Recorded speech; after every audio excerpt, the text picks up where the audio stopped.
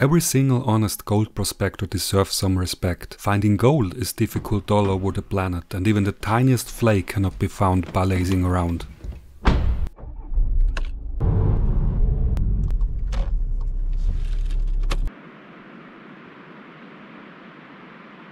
Thank you so much, guys, for your comments about the white Rabiusa video. They're highly appreciated. So I thought, why not pick you up here right at this spot where the Rabiusa video ended. So let's go, let's talk about some gold prospecting.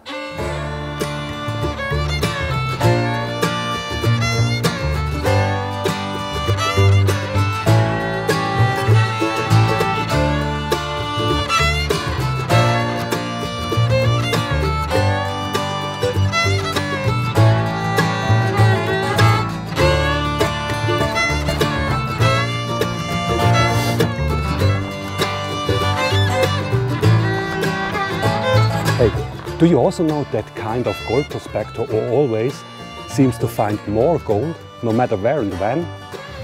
A kind of Gladstone gander? I'm sure you do.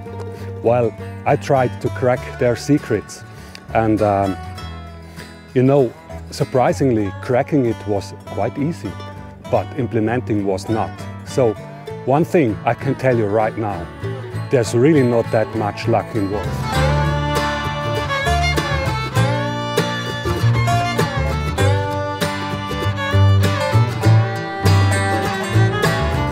Jack Reacher said, I don't believe in coincidence.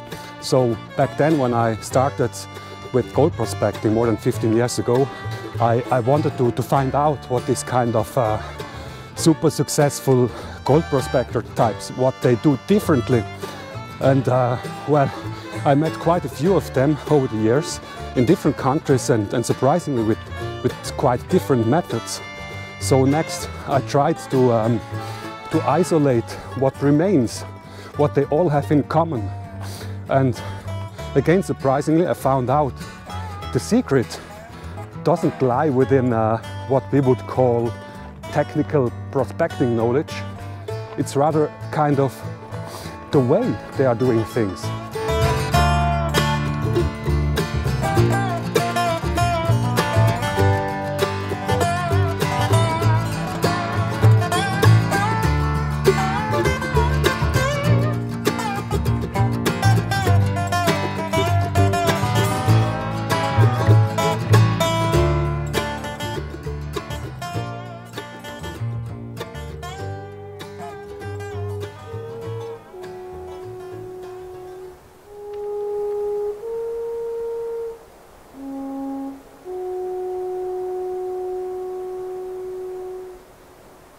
You heard that guy?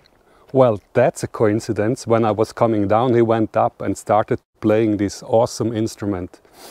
This video is not about stuff like inner sides of river bands, like bedrock crevices or layer changes in the gravel and so on. And it's also not about crevicing techniques or how and where to set a sluice box or tuning your metal detector and so. Don't get me wrong.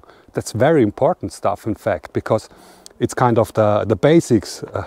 You hear, he started again. Oh, it's awesome.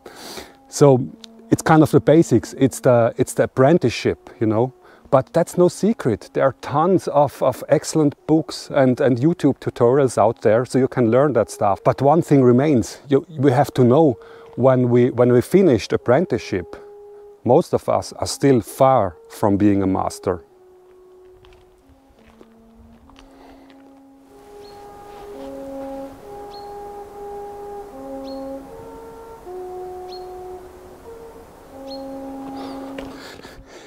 How cool is that? I'm talking about there are no coincidences and no luck, and here you go. Well, these secrets, let's call them gold prospector wisdoms. They lie more within the kind of the way you do things, kind of attitudes, kind of mindsets, and how to get things done, how to tackle problems and so on. And you know, the real beauty of it is the gold prospector wisdoms, they are not only true for gold prospecting, they are true for many things in life.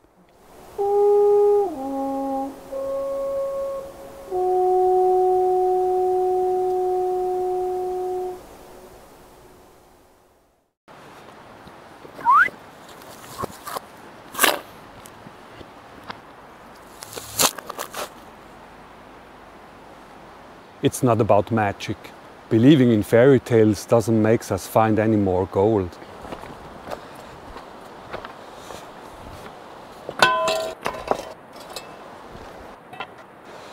You know, true wisdoms are often kind of obvious, but it's rather difficult to implement them, but that's the real deal, I know.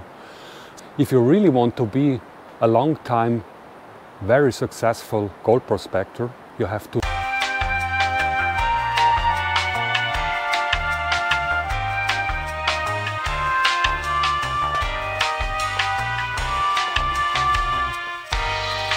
I'm sorry about this one.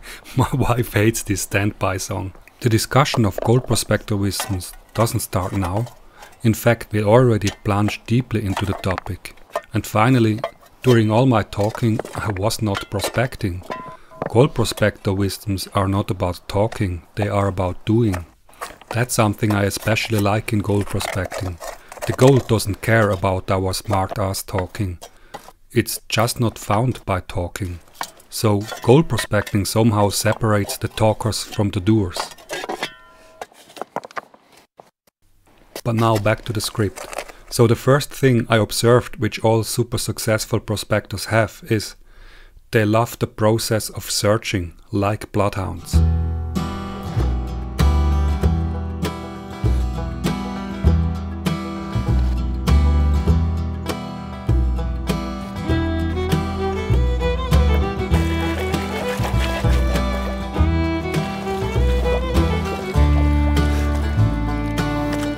I guess all of us love it to find gold. Most of us also love it to mine a good spot. It's hard work, but it's very satisfying.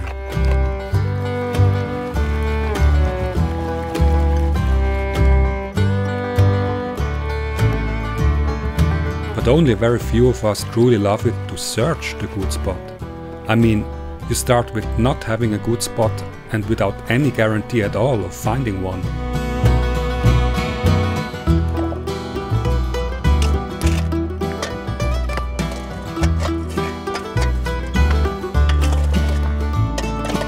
You will invest a lot of time in failures and overburden, and it can be really difficult and exhausting.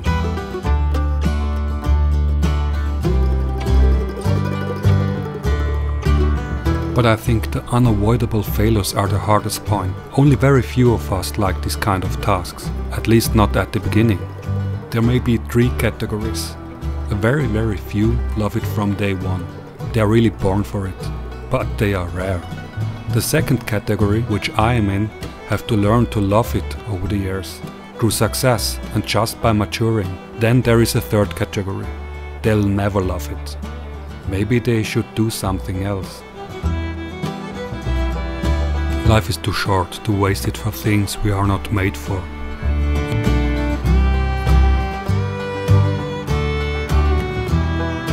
If we have the choice, of course. We are in fact privileged if we have a choice.